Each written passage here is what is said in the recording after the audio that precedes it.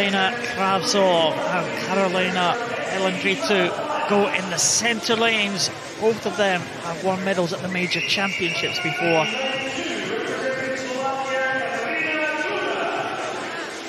Karolina Chuda from Slovakia.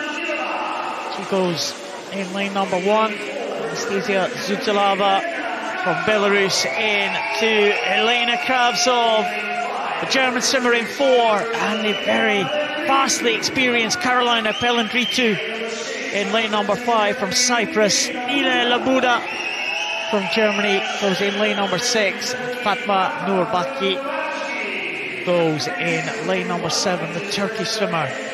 6 swimmers taking the start in this one. Elena Krawzow, the breast gold medalist in the World Championships in 2013 and the Europeans in 2014. Karolina Pelendritou has got a great record in this event. Krawzow moved down from the SB13 class, which has really been the domain of Karolina Pelendritou for many years. She is the world record holder, the Cypriot swimmer. It stands at 1:16.10, so it should be a real battle between the two in the centre lanes in 4 and 5, those yellow lane markers.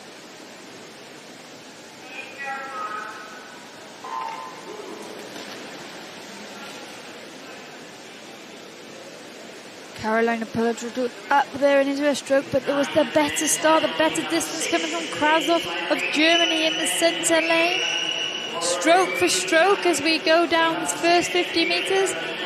And Ukrainian, the Belarusian, in the yellow hat, Zudzilava, keeping them company. But really now this is head for head, keeping each other company. Exciting from the experienced S12 Pelendritou and the newly S12 Krawzow of Germany.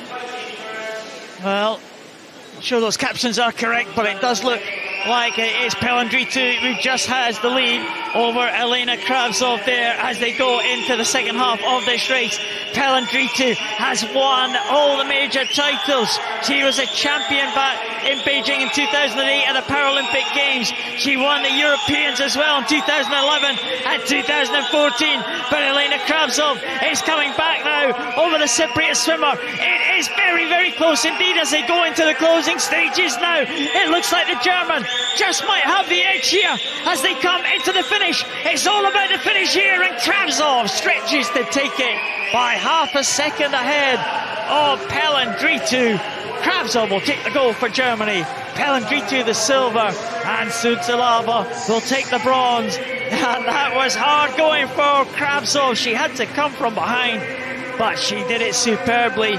She timed it well, and she takes the gold here in Dublin.